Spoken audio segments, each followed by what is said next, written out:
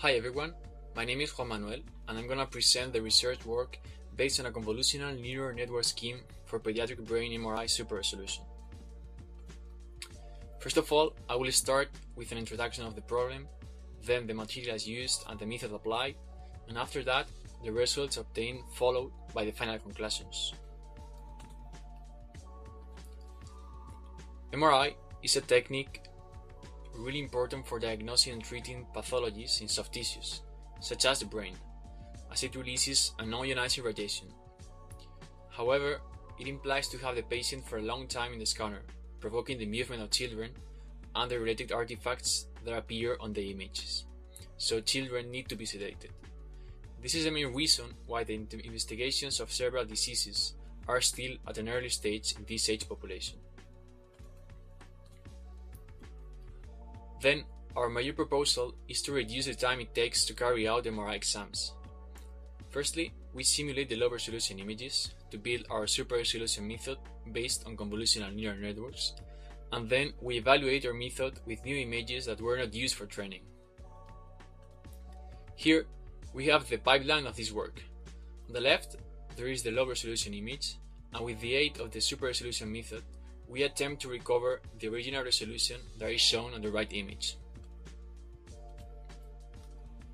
Regarding the data, we use two different datasets, both of them composed by T1 weighted MRI and acquired with a 3 Tesla scanner. The first one is open to public access in the Open Neurofield platform, and it contains volumes from healthy adults and children. The second dataset was provided by our partner hospital, including 12 children diagnosed with dysplasia and 2 kinds of MRI sequences. Here we have the specifications for our computational equipment and also the software principal packages that were necessary for co-developing. It is important to highlight the graphics for NVIDIA that help us to decrease a lot the computational cost of the training phase. Our convolutional neural network was implemented with TensorFlow 2.0 library from Python environment. Regarding the method, we simulate the low resolution images by first downsampling and smoothing the original high resolution images. This process is repeated for 3 different scaling factors, and the low resolution images are interpolated before getting into the network, so that we use the same architecture for all the scaling factors. The healthy dataset is used to train the model in 2 stages. At first, we use the adult volumes as a first step of training, and then we apply transfer learning to children's subjects. It was also necessary to feed the network with patches instead of complete volumes because of the limitations of NVIDIA graphics. Our CNN takes as a basis the unit autoencoder structure and adds the residual operations to avoid the gradient vanishing, and a final segment layer to bound the intensity values between 0 and 1. The results are presented first in a quantitative way, with violin plots regarding the scaling factor and the method, that could be the classical interpolation or the CNN in 2 or 3 dimensions. First row of figures here refers to the results on the first dataset, including the transfer learning comparison, and the second row of figures means the results of testing on the dysplastic children. We employed 3 metrics. First one, peak signal to noise ratio, which is the most discriminant one, and also the mean absolute error, and the statistical similarity index. We can assure the statistical significance effect of our experiments due to ANOVA and Wilcoxon tests that were performed. Now we show the visual results for a 5-year-old healthy child. Having a look at the detailed figure on the right, the qualitative inspection is in agreement with previous violin plots, and we can see how our CNN methods improve the low resolution and interpolated images in all scaling factors, but we're seeing the results when the size of low resolution images decreases.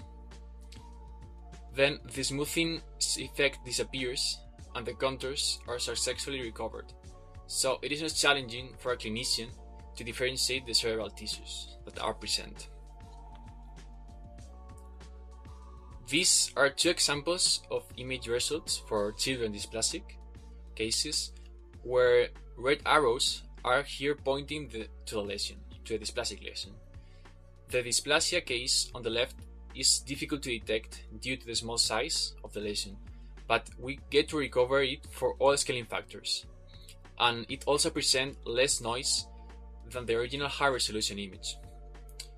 Then on the right figure, we are not able to recover the dysplasia with the lowest scaling factor because of the MRI type of sequence, but the quality improves using greater scaling factors, as we see here.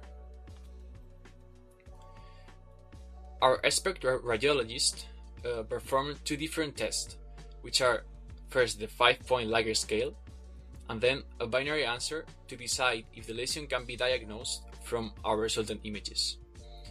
With those answers, we aim to assess the detection of dysplasia lesions from the super-resolution images. In the table shown, both tests are provided for the MRI sequences separately and together, showing better results with MPH sequence, as it was the sequence used for CNN training. We finally obtained several conclusions from this work.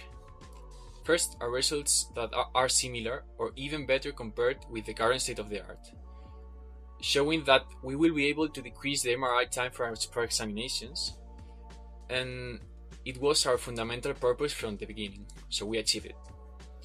We could recover small dysplasia lesions thanks to the super-resolution method that was implemented. And as our future work, we will try to train our network with low-resolution images acquired directly on the scanner.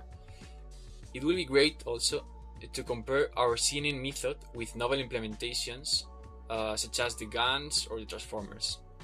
And finally, all of this work could be the starting point to develop a free sedation MRI protocol among the children population.